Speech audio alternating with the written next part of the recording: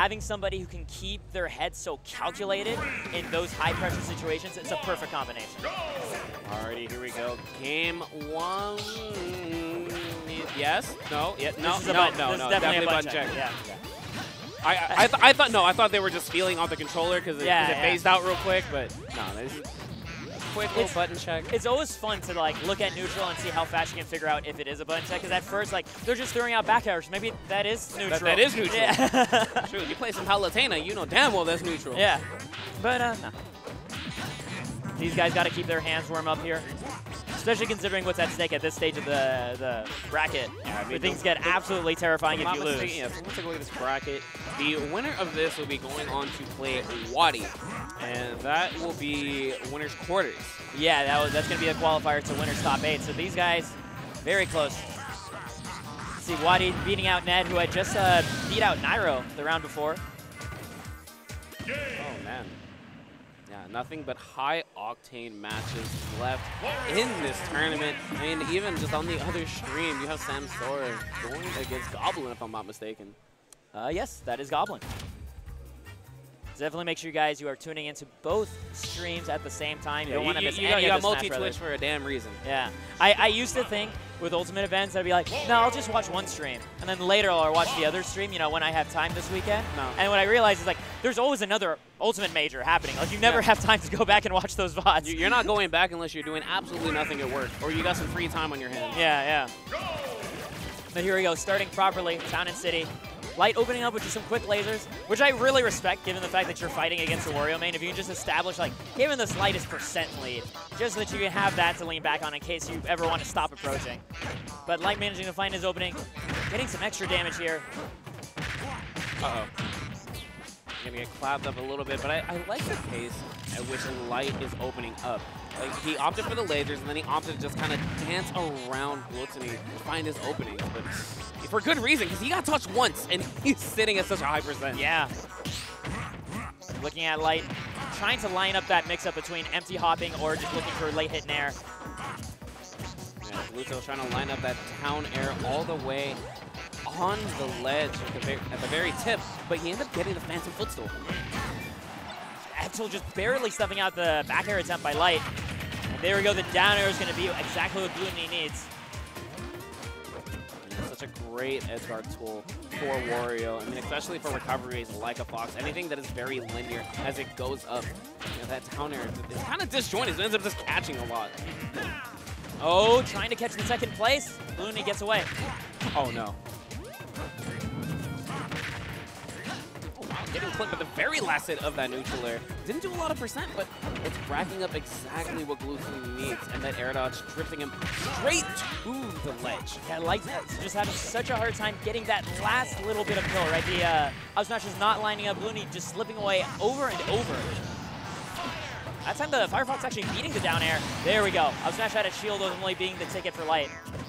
But it's a scary sign to see that, like, his confirms aren't quite working on Glutonny. Yeah, well, I mean, but the down air is actually very suspect for a lot of the Fox mains. Like, they want to land that lasting neutral air instead. The down air is very inconsistent.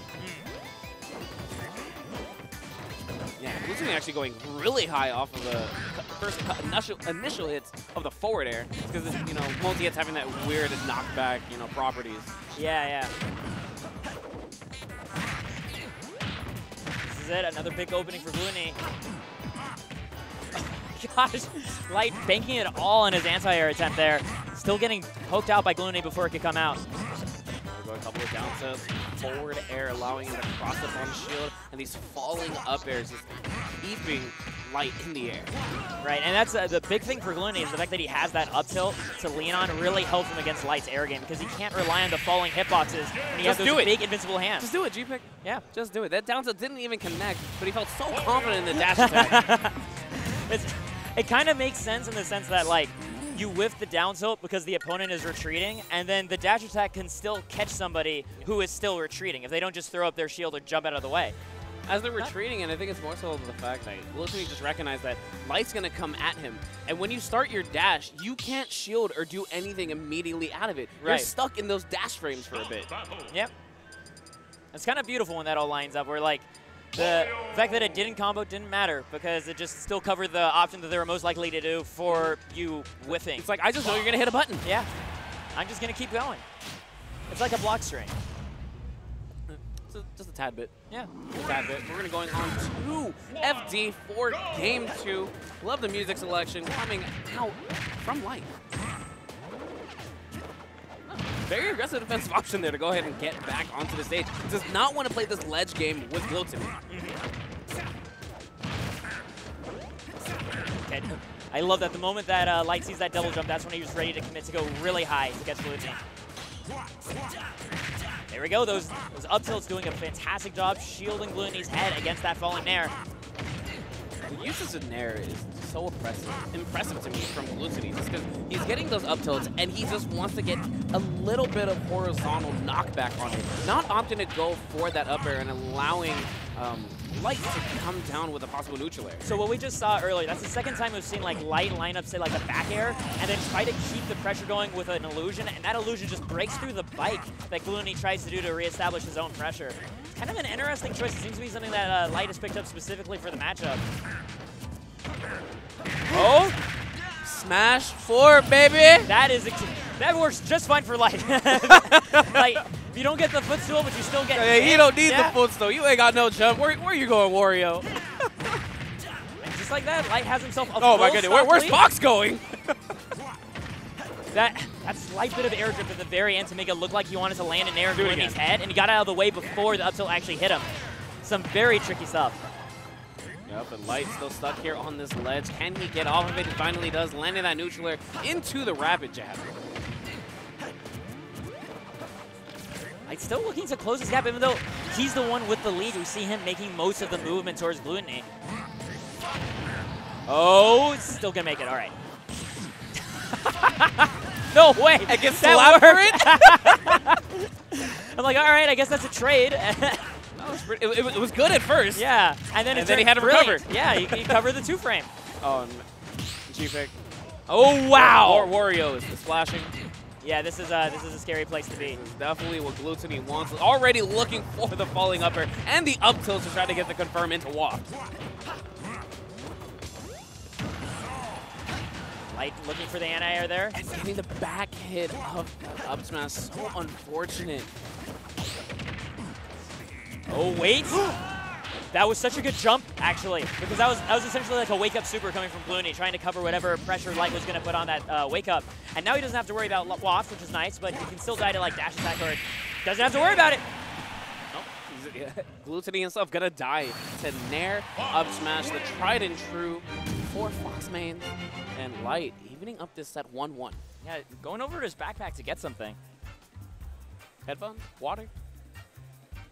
Oh, no. It's the towel. Ah, okay, yeah. Actually, that's respectable, man. Yeah. You know what? I feel that. Your hands get quite wet. You do not want some moist hands as you're trying to hold on to your controller. Start slipping and sliding. Especially given how stressful this matchup can be. Easy. Oh, goodness.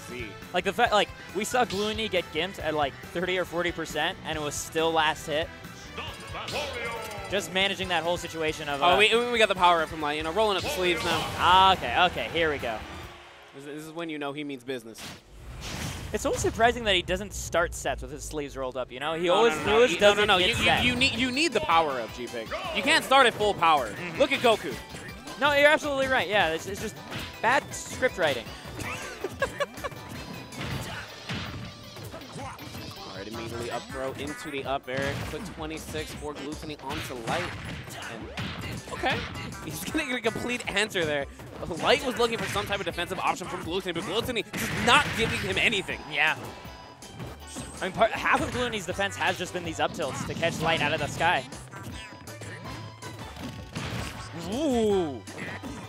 Yeah, stealing Glutonny off his bike. Yeah, grabbed him right out of it. I think the most impressive thing that I'm seeing here in the early parts of this game is just the ledge trapping from Glutonny. He's not really overextending on this ledge. When he doesn't land his F-tilt or doesn't land that down air, he's going into the range where Light has to be afraid of bite or be afraid of yet another aerial coming out to him.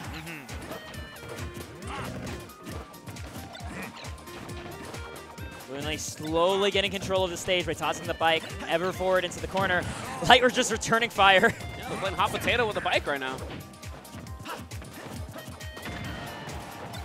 Kind of like that light double jumping. I think he's trying to bait out that up tilt by Glutonny so he can try to whiff punish it right afterwards. But I don't think Glutonny's really biting yet. Oh, there we go.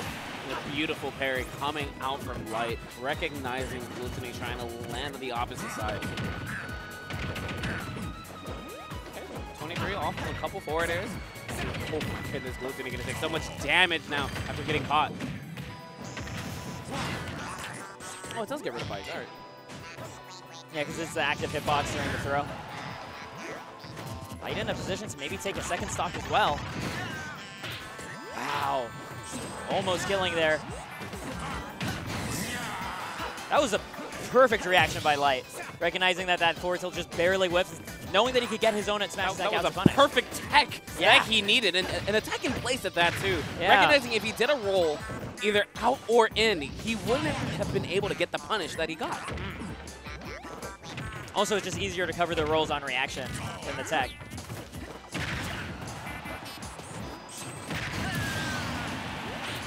Dash attack able to clean up that stock. Glutonny getting his first stock here in game 3, but you know what? Light needs to be careful. You don't want to give Glutonny another one, especially with the Waft online now. Right, exactly. We see that glowing brown.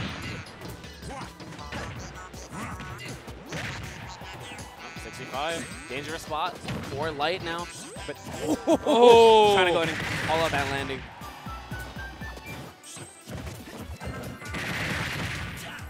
He's deflecting the pressure, getting the free damage that Glutonny can get. It looks like he's going to try to just take the stock, yeah, without using the Waft. Now he can rely on it for the final blow. Yeah, just keep poking at the toes. The first down tilt don't work. I'm just going to do it again. Nice empty jump. Yep, and a great up throw. He's just trying to force Glutonny to land down correctly. And just like that, Glutonny not picking the correct option and Light catching with the up airs. I mean, it's such a scary place, right? At the end of the day, you're just rolling the dice and hoping you made the right call, especially when you have to just deal with Fox, who moves so fast on the ground and can reach you so high, way faster than you can possibly react to. It's been like 20 years. You do never want to be above Fox. Yeah.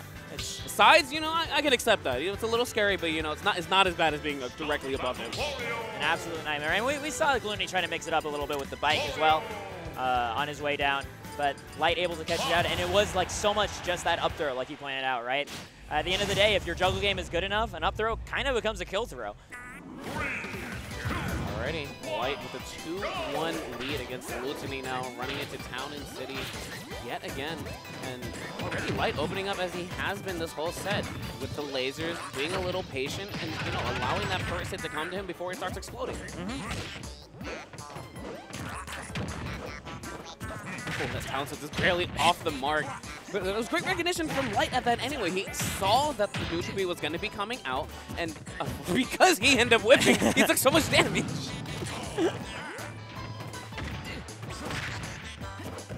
Glutonny, I think, trying to destroy his bike. Oh. Yep. Not really going to have the time, though.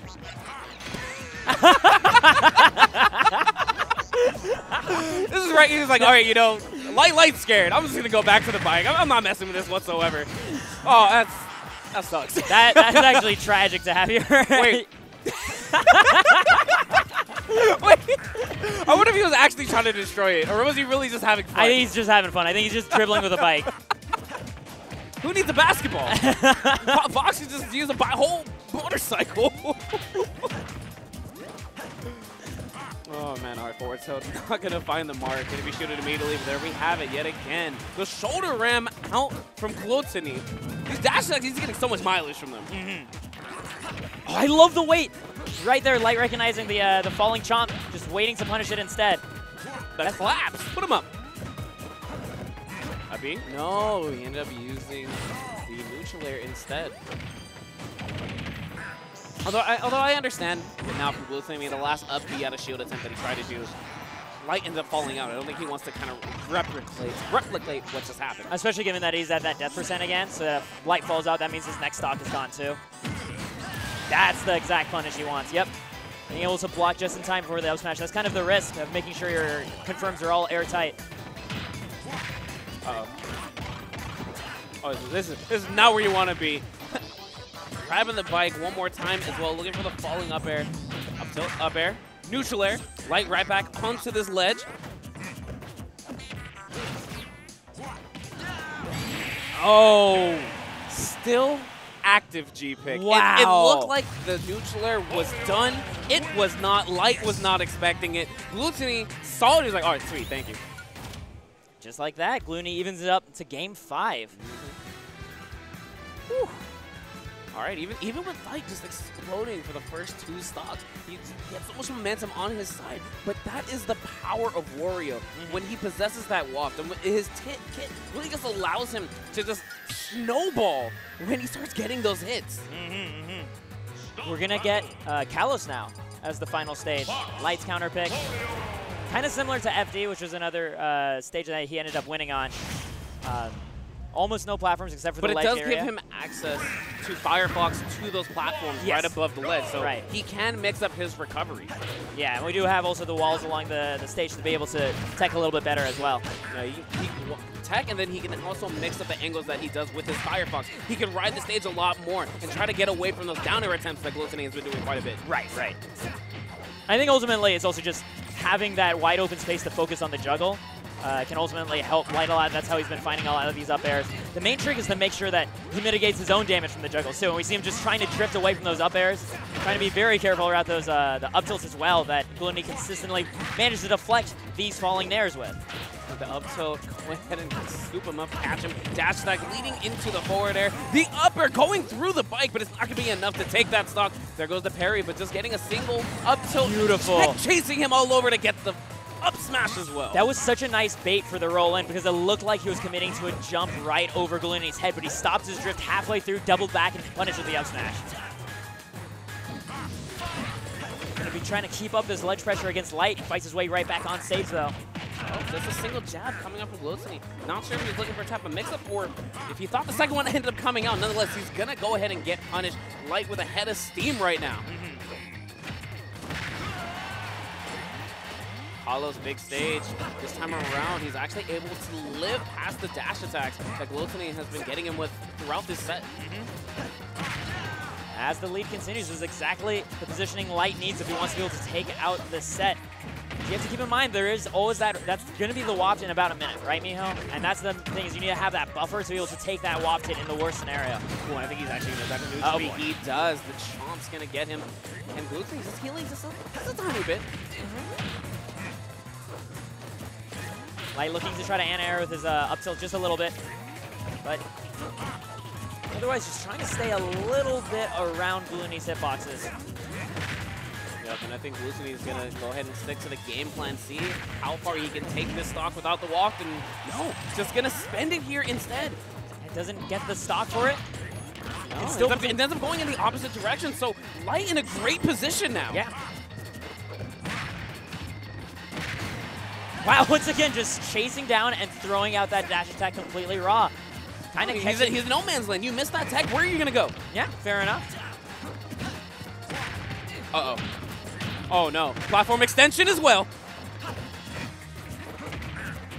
Oh, gets the chase. Once again, the up smash. Light looking so consistent in his last game. Just needs to find one more spot, but here it is. Glutonny coming down with that invincibility. Light just disengaging, and Glutonny not even trying to force anything with it. And more importantly, Glutonny waiting it out on the Angel platform. He allowed that quarter half swap to try to come up to take that stock there, but you know, Light able to get away from it. Oh my! Oh! I felt the dash attack. Yeah, I was feeling it too, but Glutonny wanting to wait for that animation to finish, not quite finding it. Okay, up smash for up smash. That was really scary. I actually thought that Glutonny was going to be able to punish him for that on hit. No! Is he dead? Yep. Just dying right there to the neutral get up punish with the bite. Light knew too. You just saw his face. It's like, oh no. That's so BM. Wario's just laughing at you at the end of it too. Like, yeah, I know, I got you. I got you. Chomping him a little bit. Go ahead. You know, I got a good dentist. Of all the ways to die, yeah. That is quite a smelly one to go out with. No, it is what it is. Yeah. It is what it is, but great stuff there. Coming off from Glutonny, taking it to the game 5, and, you know, taking it over Light. Yeah. Just, I mean, like, Light was really picking up his tech punishes at the very end there. Looked very good, but then just slowly that damage kind of got tacked on with the juggles, and things got out of control, especially at the very end there. Like, it got to the point where we got scared for Light for landing hits, because like, what if he's in too much lag and he dies to the counter hit right afterwards? But it is what it is, like you said. Oh, what you look very